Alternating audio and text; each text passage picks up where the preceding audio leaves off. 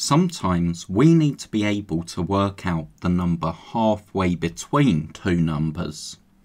So let's start with one that you probably already know, the number halfway between 50 and 70. Now you might know the answer is 60, but listen carefully to these steps because it will help you work out the midpoint between any two numbers, even much larger numbers later on. The first step is to find the difference. So subtract the smaller number from the larger one. The difference in this question is 20. So looking at our number line, we know that from 50 to 70 we have 20 numbers.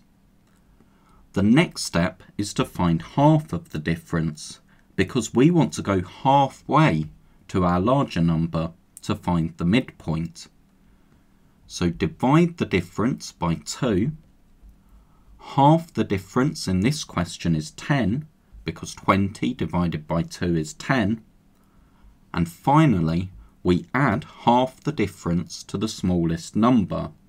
So 50, the number we started with, plus 10, half the difference, gives us our midpoint, which is 60. Now pause the video and see if you can follow the same steps to find the number halfway between 52 and 84. So we find the difference, then we find half of the difference, then we add half of the difference to the smallest number.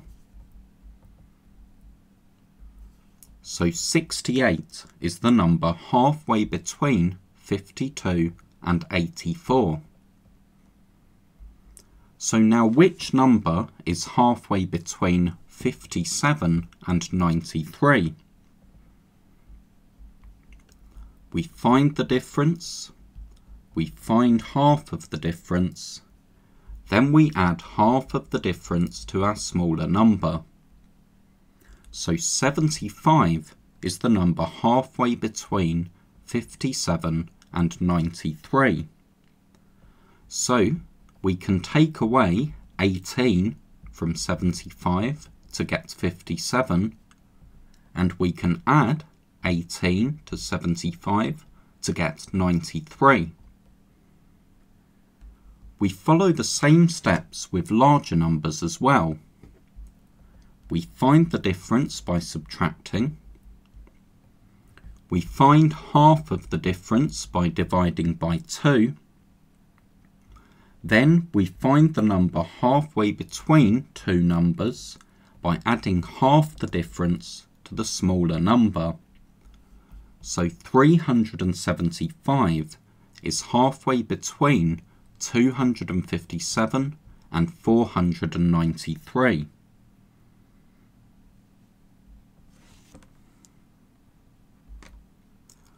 Find the number halfway between 344 and 488.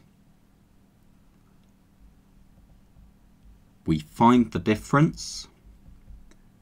We find half of the difference. We add half the difference to the smaller number.